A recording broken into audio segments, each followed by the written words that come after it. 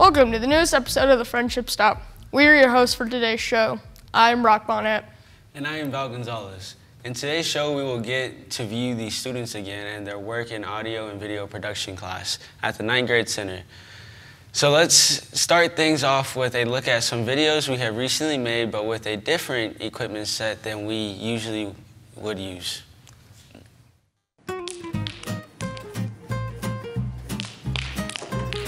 Yes, I won. No, you didn't. Yes, I did. Prove it. Well, paper covers up rock. I don't agree on that. Well, that's how the game works. No, because the rock can beat paper. Well, that's not how the game works. Yes, it does. No, it's not. Okay, that's it. I challenge you to a rock, paper, scissors battle. What? Fine.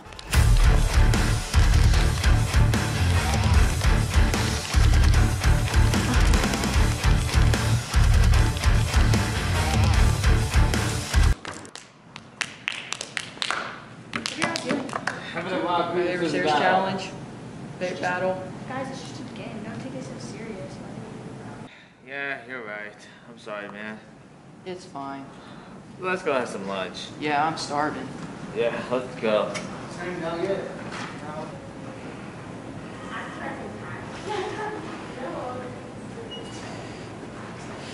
Hey guys. Y'all want to play rock, paper, scissors?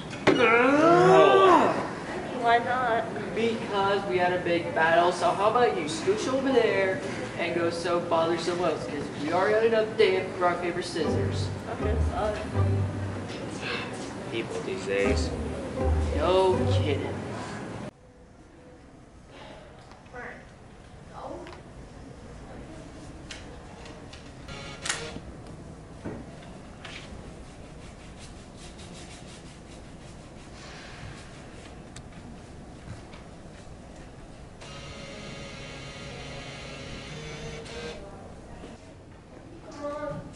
Give me my drink, you stupid machine. Hey. How's it going? Fine. Do you have $1? Not right now. Look, I heard you were hanging out with that Carson kid. Is that true? Yeah. Yeah, he's a bad kid. He's a bad influence. I don't trust him. I really have doubts about that. He's cool. He's funny. He's kind of reckless, but he's not bad. Well, he's cool and funny now because he needs to cheat off of you to pass and stay in the football team. But other than that, he's just a jerk. Sure. He's the only jerk in my life I've ever hung out with. Hey, are you calling me a jerk? Because, I mean, I can be rude sometimes, but that doesn't mean I'm a jerk. Hey, you can look at your past too. I have also seen that before. Well, that doesn't mean... Hey, there you are, my man. Come here, buddy. Hey, that's it. Dude, I found the perfect toilets for Smashing Man. I got a bunch of sticks in my pocket. We gotta go do this, man. Yeah, Come on, that buddy. sounds like fun. Okay. Oh.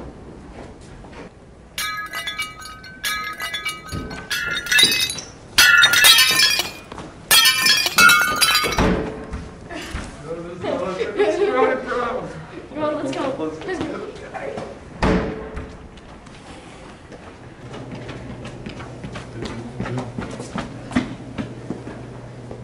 Oh, why did we stop, man? This doesn't feel right for whatever reason. Oh, why does it feel right, man? Smashing toilets is fun stuff. But the school needs those. People need those. Man, the school don't need those. They're probably gonna replace them anyway. Come on, listen to me, man.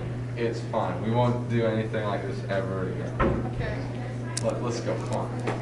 I promise. I promise. Pinky.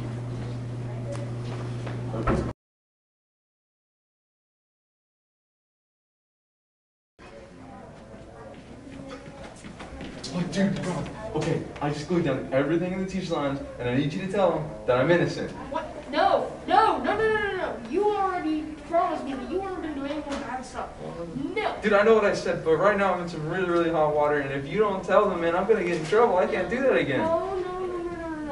No, not this time. Hold Oh, on. jeez.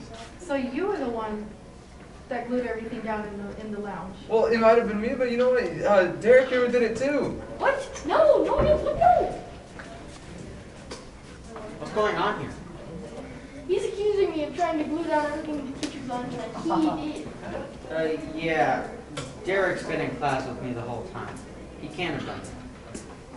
So it was you. Here.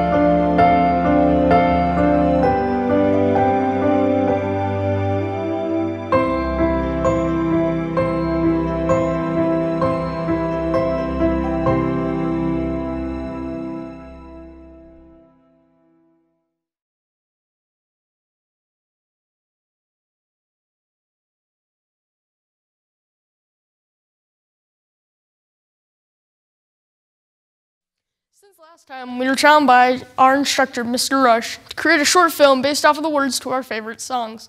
We were also challenged to create a video based solely off of an older model of a photography camera. Here's how we did. But I'm lazy, so. My ornament's just way over there. Whoa, is this really an old antique? Yeah, I bet it's really expensive. I would pay like $1,000 for that. Well, I'd pay like $2,000 for that. I would pay for $3,000 for that. Well, I'd pay like $4,000 for that. I would pay for $5,000 for that. I'd pay like $10,000. I would pay for $18,000. That's a lot of money. But I would pay like $25,000. I would pay $165. Hey, get back here! Come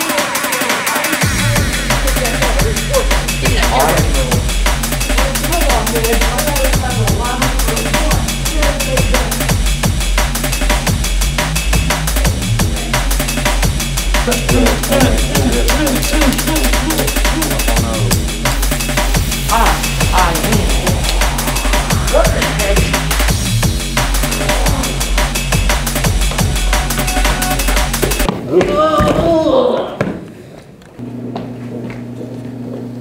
That's pretty cool.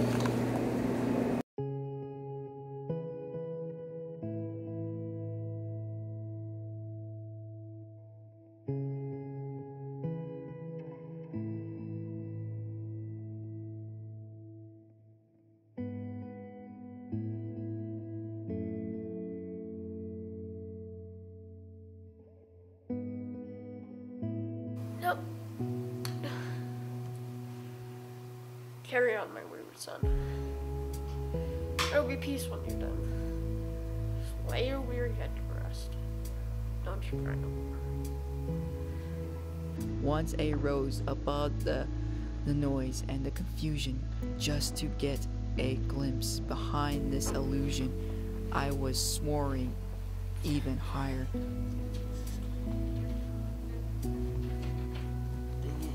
But I flew too high. Though my eyes could see, I was still a blind man. Throughout my mind could think I was a madman. But I flew too high. Though my eyes I could see, I was still a blind man. Though my eyes my mind could think I was a madman. And hear the voices when I'm dreaming. I can hear them say. So there you are, shuffling through a stack of resumes, and you come to mine. This is it. First impression. My way in. But here's the thing. Can my resume show you how I truly stand out? Can one piece of paper really tell you my whole story? Like that I was studying, going to night school while working 2 jobs just to help my parents pay for groceries. Or how anytime there was an opportunity, I was the first one to step up. Because I wasn't gonna let my life, my circumstances dictate who I was gonna become. And all of that determination, the commitment, the drive, that's me. And that's something you just can't put on paper. Look beyond the resume, discover new ways to develop great talent, like me.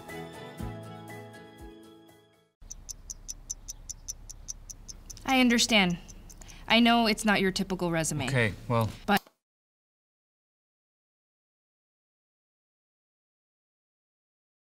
candidate. But I've been working double shifts just to pay for books. I've been raising my 2 little brothers. I'm determined, driven, motivated. Isn't that what you're looking for? Look beyond the resume and discover new ways to develop great talent at gradsoflife.org. Today I'm going to talk to you about physics. Come on in, girls. Let's go. This is the first rocket to get humans to Mars. Really tall. I'm a rocket structural engineer, designing and building parts of the rocket. You are the generation that will be stepping foot on Mars. Do I have a group of astronauts on my hands? Yes. You can become a rocket scientist or whatever else you want to be. After we completed these challenge videos, we were then asked to create an extreme sports video based off of our footage. Our instructor provided for us. He also taught us in the process how to time remap, the process of slowing down or speeding up time in videos to create epic and suspenseful events. Let's see what the result was.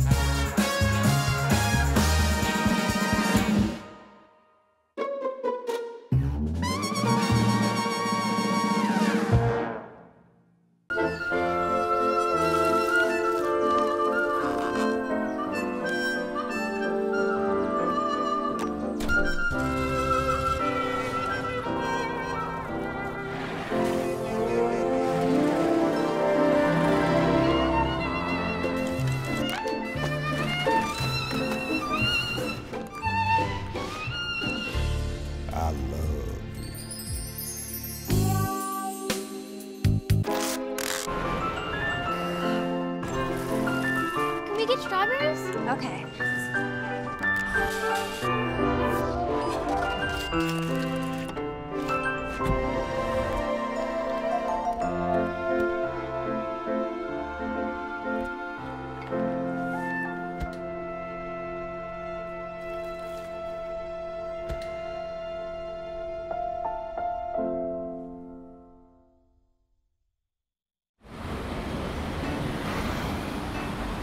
Hey, let's check out this park.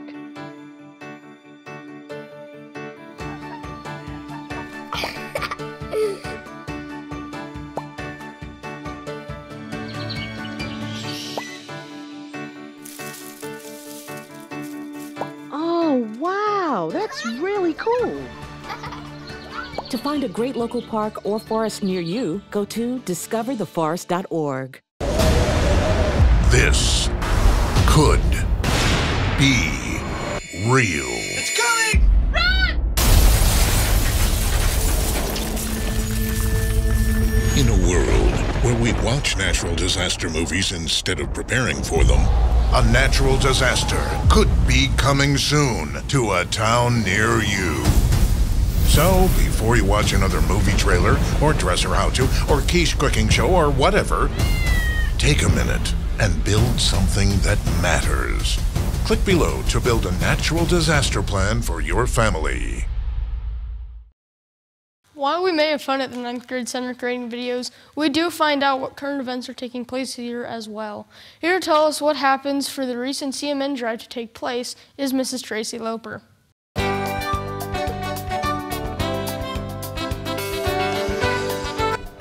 So I just think it's a really important organization because it helps so many kids that we are even unaware of. We have a lot of students actually in our district that have been benefited by Children's Miracle Network, and so I think it's important to give back to that organization so that they can continue to help kids that are in need. Well, I was nominated, but I felt that it was my calling to, participate and help out, do something good for the community, for their school. I would say sometimes it's just hard to make sure that we get the word out. We try as much as possible to make announcements at school, to put things on social media, but just to make sure that people know that it's an important cause and that they can contribute in multiple ways and even benefit from it themselves.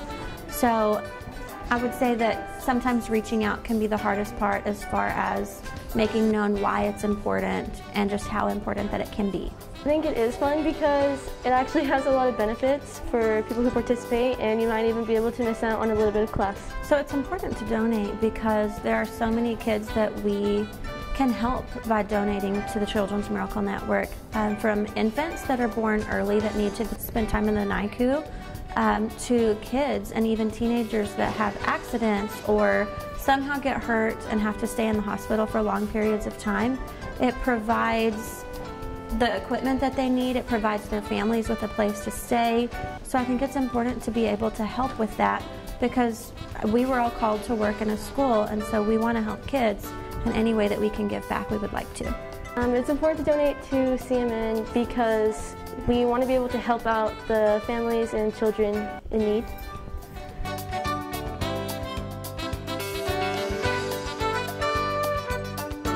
Now we want to show you a fun feature story we made. All right, sure.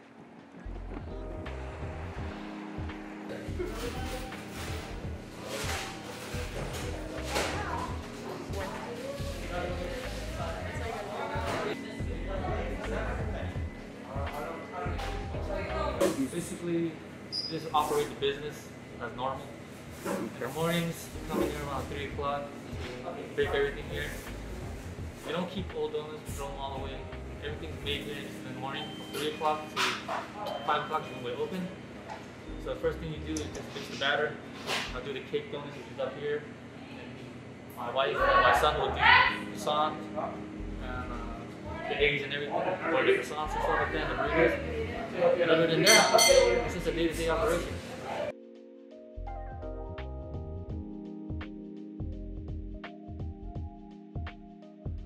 Well, I enjoy it. I love seeing the kids every day, seeing them coming to school, as long as they come to school. they're always happy. But there's some bad ones, some good ones. The majority of them are really good. They're nice. I talk to every single one of them. I know a couple of them. Some people that used to go to this school, they come back there and they work at different places, and they say hi to me too. Yeah, the sign that we'll get on that one is to address the students stealing the drinks. Okay? So basically, they'll have to go to the counter first before they grab the drinks. Because some kids, they will just steal it. Even right now, they would just grab it, walk to the back of the line, put it in the backpack, and then walk away. But it's fine, I don't. You see, the reason why I don't call the police is because I don't want to put them in a bad position. If I call the police, it's gonna get their parents, they'll be laughed at and joked around in school. I don't want to do that because I know how it feels. That's why I don't do that.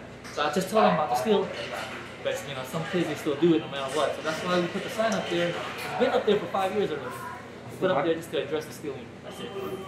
So, yeah, so definitely a very good relationship here with the schools and stuff like that. Yes, because, obviously I would have called the police on the kids, but there's no point in doing that because, they're going to go home, get a ticket, pay 12 times the amount.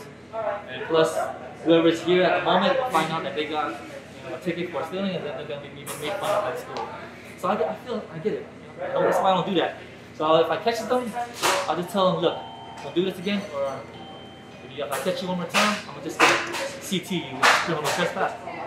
The posters that the kids come over here, we buy them all. I don't care if it's from Lubbock High, or Friendship High, or even Coronado High, or even Ropes. They come here and say, oh, would you buy a $25 poster? I will buy it. Yeah. Very nice. All right.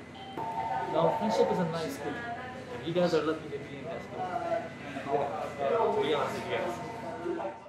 Moving away from a fun story, we have brought back a panel of students to express their thoughts and attitudes toward the upcoming STAR test. Hello everyone, welcome to the discussion segment of our show. I'm Ivan Salinas. Let's see who we have on today's discussion panel. I'm Juan Torres. I'm Brock Bonnet. I'm Bal Gonzalez. And I'm Spencer Brewer. Our topic today is about the English STAR test. The test is already upon us, and quite frankly, that's a little scary. What are your thoughts? It's pretty scary. And you would have anxiety about it, but if you've been paying attention and doing your work right, then I would say you should be all right. There's no need to freak out about it or overthink it.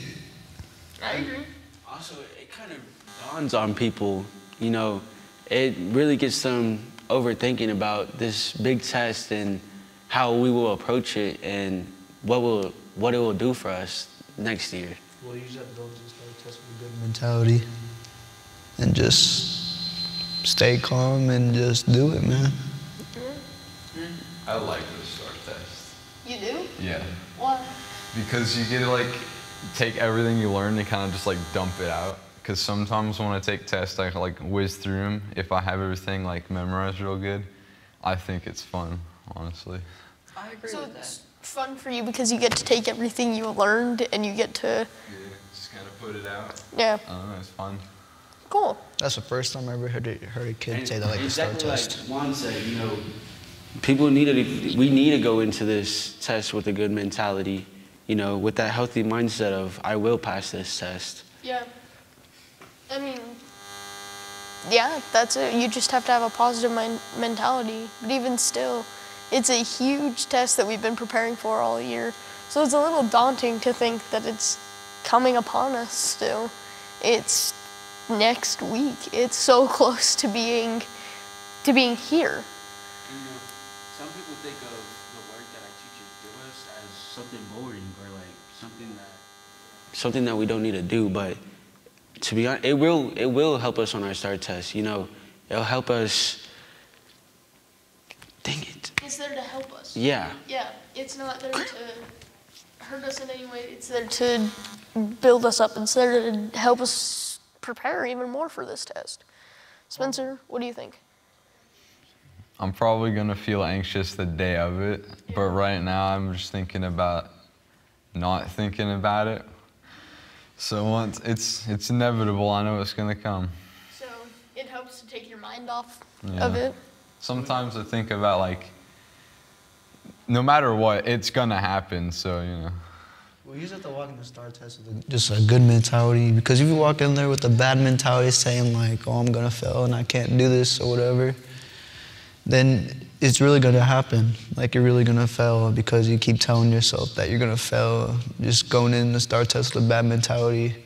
But if you go in the STAR test with a good mentality, like, yeah, I can do this and I can pass and make it to, you know, next grade, then getting lots of good night's sleep, you know, waking up to a good breakfast, that will help a lot too. You know, it gets your brain running, it gets you in a good mood to go to that test and, you know, do everything you can to pass. I believe in all of y'all. I believe that all of y'all, especially the students who are watching this, can succeed. All you gotta do is, like they said, eat well, practice, listen to your teachers, and mostly pray, and hopefully your prayers were answered. Yeah, I like that. I like what Ivan said. We just have to have hope that we can get through this. I also like what Juan said. We have to go in feeling confident in ourselves, that our teachers have prepared us, and that we will be able to succeed. It's not really all that much to it.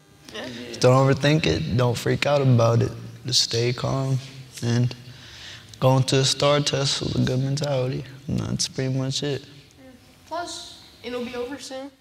Like, once that test is done, it's... You don't have to worry about it. Yeah, you don't have to worry about the Until test. next year. Yeah. I mean, like, but at least, like, when you finish the STAR test and all, you at least know that school's gonna be out in a couple of weeks, though. Yeah. Because to be honest... Well, that's for today's discussion. Follow us on Twitter, YouTube, and Facebook. We'll see y'all in the next episode. Thanks for joining us today. We hope you enjoyed our show. If you like our show, be sure to follow us on the web at friendship.tv and on Facebook. We will see you on the next edition of the F-Stop.